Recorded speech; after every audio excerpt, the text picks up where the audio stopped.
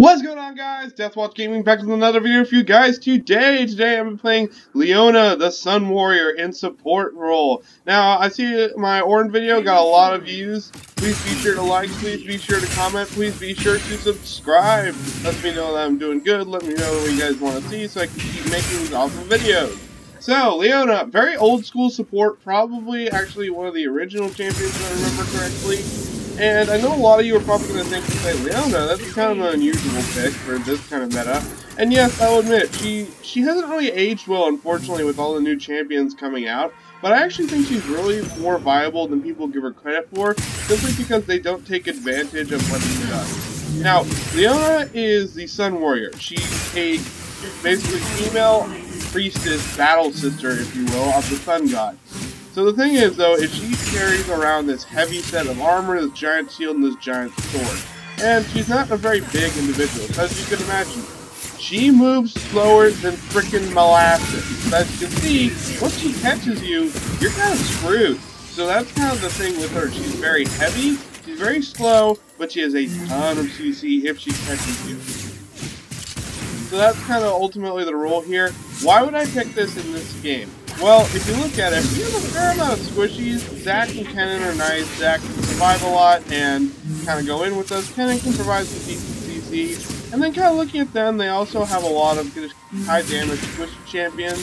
So ultimately, I said to myself, well, I kind of need someone that's going to survive through the fights and hopefully kind of act as a giant meat shield just so my team can out-damage them.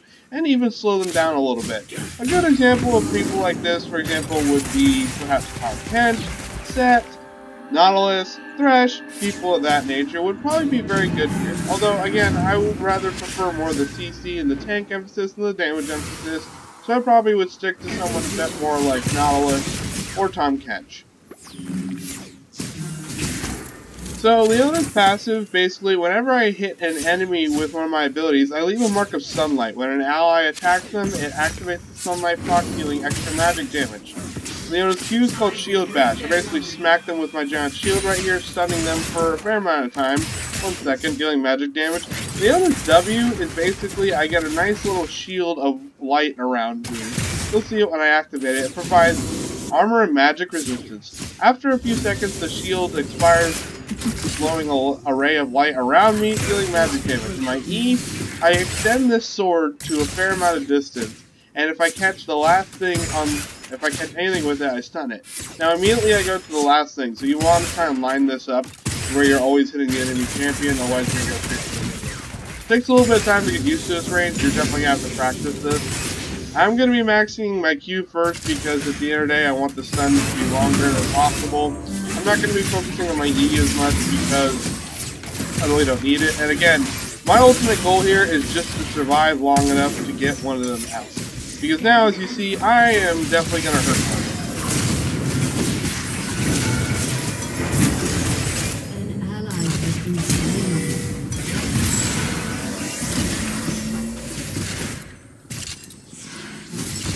Sorry, I'm a little bit distracted here. Chosen of the sun. I do not like this. I kind of wish Miss Fortune could finish that off, but unfortunately she can't. Zac's coming, so I may be tempted to stick around in this. I do not like that we don't know where Bard is. Now Zac's walking off. Okay, that's unfortunate. There we go, boys. That's exactly what I'm talking about. So you'd be surprised at how much damage Leona can actually deal, especially early on. But again, mostly I'm going for this EQ combo. I always activate the dog beforehand, that way the resistance is up when I jump in with my EQ. As you can see, it helped me survive a lot of things, and as you can see, I'm really kind of the all-in champion. I really don't have anything to kind of say, okay, let's pump the brakes. Like, let me catch my breath here, let me get away. The only thing I really have to get away is my flash. And maybe my ultimate, but I'm not going to dump my ultimate very rarely. So my ultimate, basically, I call down a beam of sunlight. You're going to see the circle, it looks like a Zerath ultimate thing. And if they get stuck in it, they deal a lot of magic damage and are stunned. If they're around the edges, they get slowed for 80%. Still pretty damn good in my opinion. Oh, what are we doing here, boys? Well, I guess I can come around if you really want me. And again, I don't really survive anything, so this is going to be kind of difficult for me. Yeah, as you see, I just have to run away. That's basically all I can do. Oh no. Rampage. Yeah, I might be screwed here, considering the boys ran away from me. I'm gonna go ahead and try and risk it all and go back to over here. Yeah, okay. I thought LeBlanc would come around and gank me there. But yeah, so ultimately, I think Leona's, if not, probably one of the tankiest champs in the entire game. I'm gonna get Sunfire Cape just because at the end of the day, why would you not? I know Teemu deals magic damage. I'm going to be getting my classic Abyssal Mask combo, my Sunfire Cape Abyssal Mask combo to deal with that. But Sunfire Cape first because Kindred seems to like to come around a fair bit. And I'm worried about Wukong coming down. And yeah, it looks like this Teemu is actually going... Okay, he's still going AP. I don't know. I don't know what the heck this Bard is building. I don't know why he would build Resolve. Bard's not really known for his tankiness. But yeah, I feel like Sunfire Cape's super helpful because at the end of the day, I get to deal passive damage when I'm near them. So, considering Leona, I stun them so much, it's kind of a no-brainer that I should get that. I know it's not like, probably should be building magic resistance first, but at the end of the day, passive damage kind of outweighs the survivability, considering I already have a lot of inherent survivability. We'll be maxing next as my E. You can go the W first if you really feel that you need the extra survivability. If you're new to Leona, I definitely recommend maxing the W first. That way you have the most resistance possible when you want to make these plays. Because as you can see here, you really do kind of have to go, like, thread of the needle here. You really have to thread the frickin' needle to play Leona. So yeah, definitely recommend maxing W first for people who are new to her.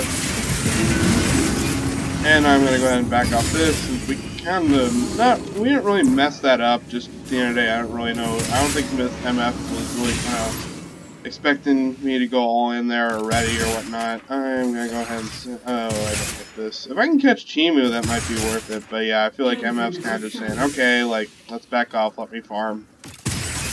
Do my thing. I'm not really getting a heavy engage vibe from her. I do not know where Teemu is. There he is. Here she comes to save the day! You guys don't know where that's from? That's from Liar Liar. It's a pretty funny movie, Jim Carrey. It's pretty old though, so... Oh no, the team returns. I'm probably going to go ahead and pick up my level 9 thing when I get back. If I can get back before level 9. To help clear team mushrooms because they are annoying. I'm not really sure. What are you doing though? Oh, you're carrying on Vision Ward. Trying to keep an eye on the mini-map, see where this Kindred and this Wukong is, because at the end of the day, Wukong is bad news for me. I'm not really sure if we're getting a kind of engaged vibe here. I just did that kind of proactively because I assumed Teemu would go in on me. What's the numbers here? Okay, yeah, so, ooh, she died. What'd she die to? Oh yeah, she got kind of overzealous there. I'm going to go ahead and smack him like so. He's going to do massive hurt here. And go ahead and knock both of them up and kill them painfully. Because that's what I do, boys. So, yeah, that required some serious finessing right there. Not trying to toot my own horn. But, yeah, if you really can learn how to set this up just right, you could actually make some really big plays. I highly doubt it. We'll go ahead and smack this because I do have Resolve, and at the end of the day, the turret killing is very nice. Get some plates. Nice plates. We do have the Cloud Drake. That's going to be kind of helpful considering I get my cooldown reduced more. I think I have enough for... No, I don't. So I do have enough to buy the components plus boots. Boots are going to be super helpful. I think I'm going to go with Merc Treads just because of all the CC they got going on here. Yeah, I'm probably going to do Merc Treads actually. I'll just pick them straight up out of the gate. I was going to buy like the Ruby Heart and the Chainmail, but at the end of the day I feel like Merc Treads are more important, especially with Teemu and Bard, especially with the silence and the fact that they're both magic users, and I already got some armor in case Kindred and Wukong decide to come around. How are we doing? Okay, that's... wow. I did not realize that. Wow. Wow. Yeah. No, that's something. I'll give him that.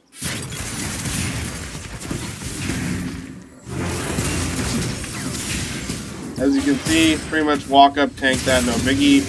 I am going to hope that they are stupid, and why I say that is I'm hoping that they're going to try and take me under tower where I can just stun them and let the turret take their lovely lives. Oh no, that's the ball.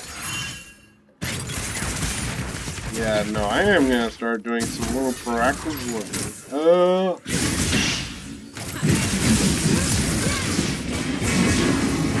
No. Well, I did get what I wanted. Okay, back off, back off, back off.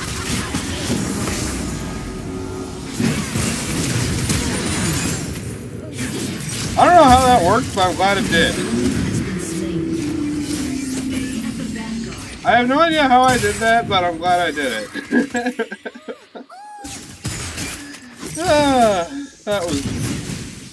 That was fun, boys. That was really fun. I definitely enjoyed myself doing that.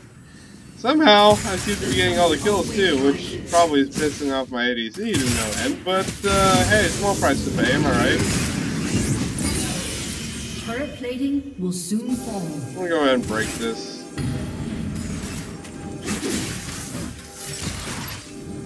Kinda just did that because I knew Zach was still around. I knew MF was kinda looking for it. We got that brainwave connection going on. I have enough for my Sunfire Cape. I might back here pretty soon, considering we got the Drake up and their death timers are reset. And LeBlanc's probably not too happy that I managed to Rochambeau her. Just saying. Yeah, plus turret plating is down. I am down for this. I just have like 0 to no mana. Fortunately, though, I do have this, and that's probably going to be big help. Come decide to. And looks like Bard is not, but LeBlanc is. So run away, please. I back up here. Or down. That works too. Yeah, no, I do not want to fight that. I do not want to fight LeBlanc. Ever. Gonna go ahead and go back in my Sunfire Cape just because at the end of the day, more health, which is very nice. Armor's kind of nice considering I'm facing a Kindred and Wukong, and the burning effect. The burning effect is huge, considering again, my whole thing is I get close to them and CC them. So the natural magic damage, natural logical conclusion. Hope you guys are doing okay. I know we're still kind of in a weird spot. I mean, really bad spot, I should say, actually. Next item, probably gonna build a Abyssal Mask. Definitely gonna focus on that for the nice MR. Again, some of you are probably looking at me and saying, why did you not build MR first, knowing you were fighting a Bard and a Timu? And my answer to that is very simple. I've already went over it. At the end of the day, I do believe. You can see, deal a fair bit of damage to Mr. Moo over there. Mr. Moo. Gonna wait for the minion wave to go first to clear out any shrooms. Rally to me. Get out the Bard. Let him know Mr. Moo's over there. You know what I mean? Mr. Moo. The soul is cold and fierce. You've got termites in your smile. I don't know how the rest of it goes. If anybody wants to let me know in the comment sections, I will gladly do it. I do not like this voice.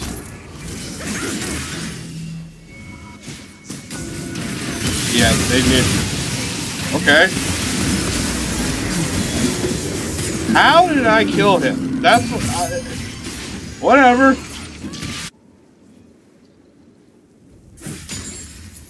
Alright. Clearly, I am just God Leona over here because I can kill people without even needing to kill them. I'm bow down to me. I am the new God support. I'm gonna go ahead and throw on my W to reduce the damage of this shroom. You can actually do that too. It's really beneficial.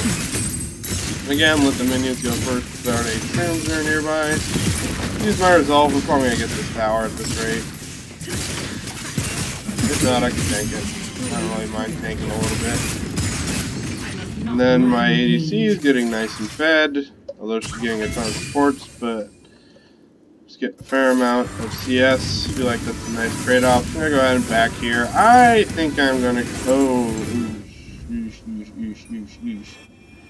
I don't like this simply because I don't know where the rest of the laners are. And oh my god, misfortune. I'm getting some decent souls too. 6, not bad. A little bit lower than my average. I'll have to get a soul every 2 minutes. That's ideal. Sometimes, though, it's just not possible. I'm gonna go ahead and get this first.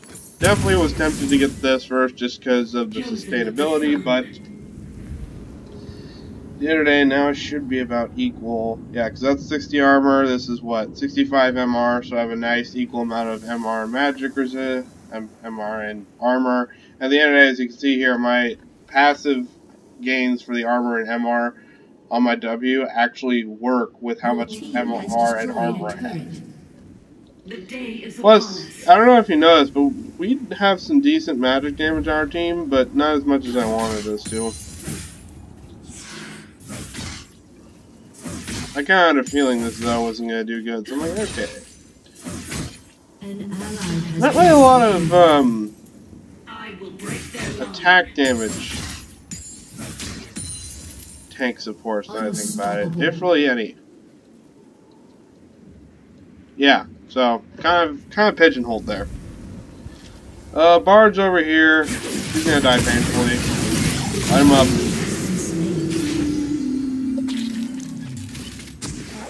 I'm gonna go ahead and ward the Drake like a good little support. Next time I go back, probably switch out my trinket.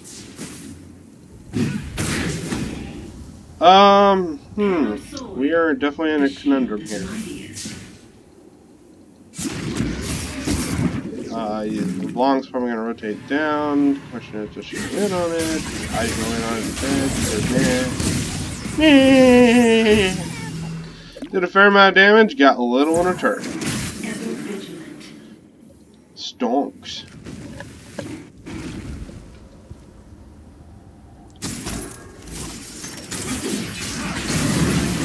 Oh no, boys, what are you doing? I can't take Kindred alone. And again, now I am just really freaking slow. I wonder if I can actually bait him into attacking me under tower. There goes the Bard ult.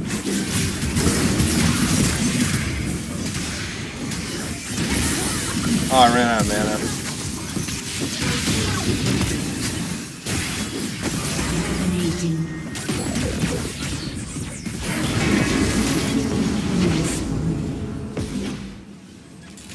Darn it!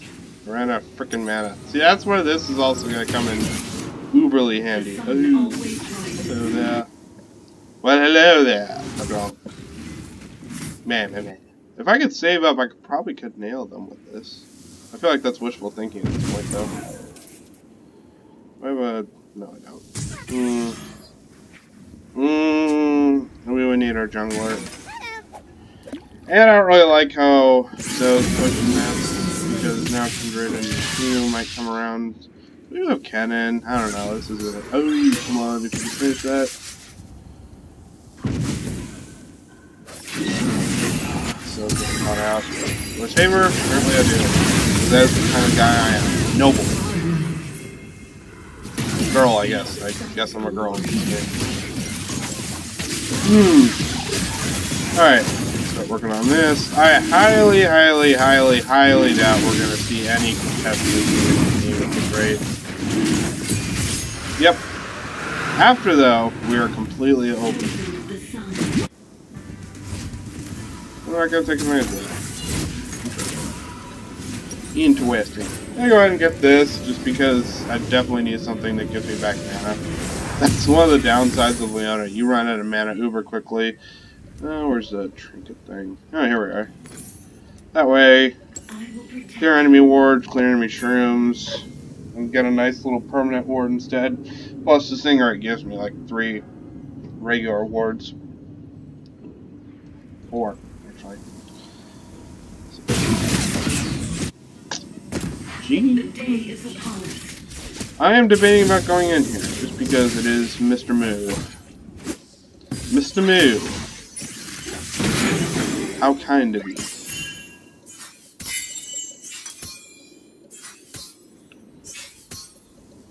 That was every... Sword.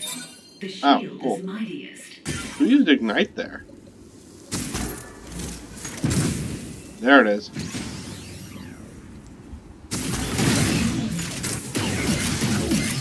Let's go ahead and shove a lane, just because this tower isn't taken. Pretty much every other first left wave tower is taken. I do not like the fact that Ken and Zoe are just on the one-man army that... this is the problem with LeBlanc. I can't really engage on her. I highly doubt Zoe and Kennen are going to win that. I express strong skepticism. I can say however I want. This is the part where they rotate on me, so you're going to get crap.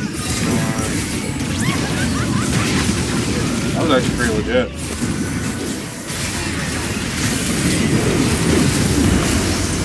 So the irony is that Bard used his ult and I used my ult. I'm gonna go ahead and kill Timo. That was just me being me, honestly. I really did not need to. Bard used his ult and I used my ult.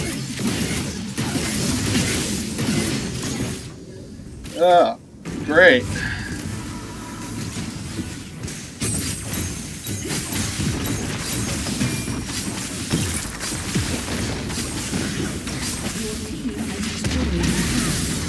Almost have enough for my abyssal map. I think I do actually have enough for it. Yeah, I do. So probably gonna back here just because I don't really like the fact that their death timers are all down. I don't think I can use my resolve again, and this is gonna get pretty decent chip damage anyway, probably about a third. Next item I'm gonna build Zeus Congruence. Zeus Congruence is uber helpful. Actually, gonna go Gargoyle Stone Plate. My mistake, boys. Gonna go Gargoyle Stone Plate, then Zeus Congruence.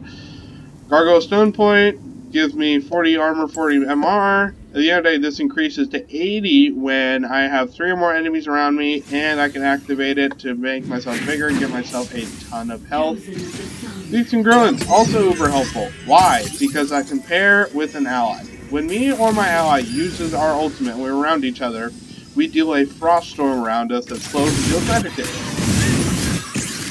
Very helpful CC-wise, as you can tell. Ha! Wow, I would hate to be you right now.